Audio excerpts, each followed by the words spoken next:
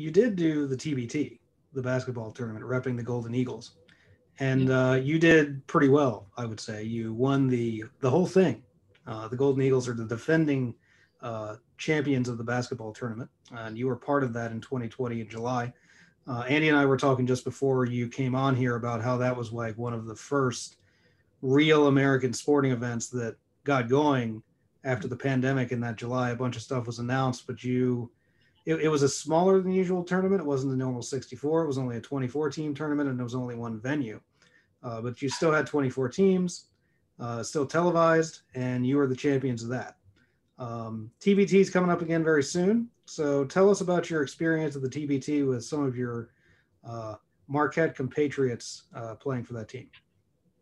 Man, that's the TBT is some of the best basketball. You know, a lot of guys like me get to play. You know, Europe is fun and everything. You have your fun times, you have your bad times, but you know, you're playing with a bunch of guys you really don't know. Some of the guys don't care about you. You know, organization don't care about you. Like I said, it's a business at the end of the day.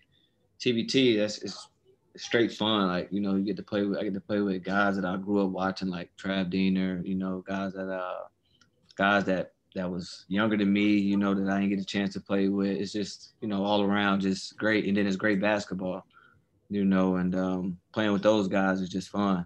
Like, I can play with those guys for free and have a great time, you know.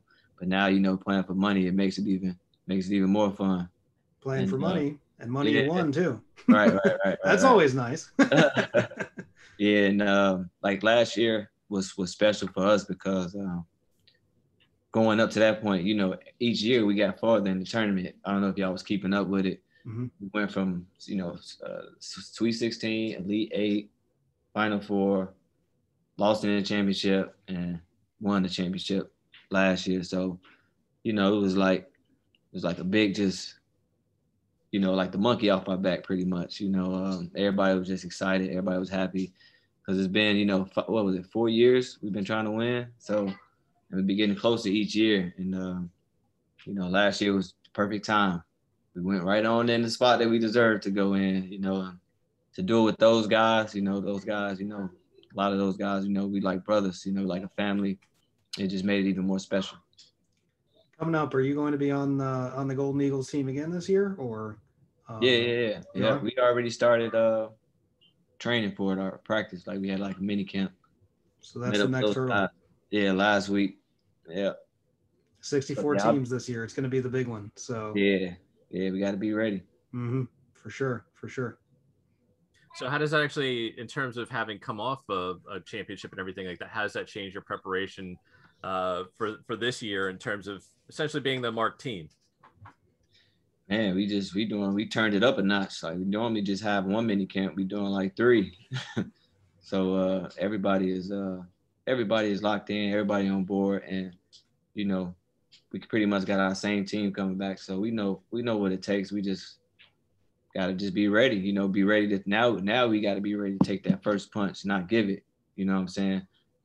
So because everybody, like you said, we're gonna be the marked team, everybody wanna beat us. So it's gonna be different. And we just gotta come harder, come ready. It's too bad you didn't have an experience like that, say in college and say a conference that was notable. Oh yeah, we already covered that. So yeah. So you guys have some level of experience with that sort of thing. So well prepared. Yeah. Like you said, we do pretty good. The coaches do pretty good at preparing us. Like we watch video, like we take it serious, like a real college game. We watch film, you know, and I think that's what gives us the edge over a lot of teams. You know, those guys just go in, they just play, but we take it to a whole nother level. Ohio State is like that. You know, most of the top teams take it serious. You know, and only way you can win. And we play together. You know, we play the Marquette way. Everybody play together, take the best shot. No selfish guys. You know, that's the big thing in this tournament. A lot of teams be talented, but selfish. You know, and you can't win in a setting like that if you're selfish. So, well, good luck to you this year. Yeah, we'll be following along for sure.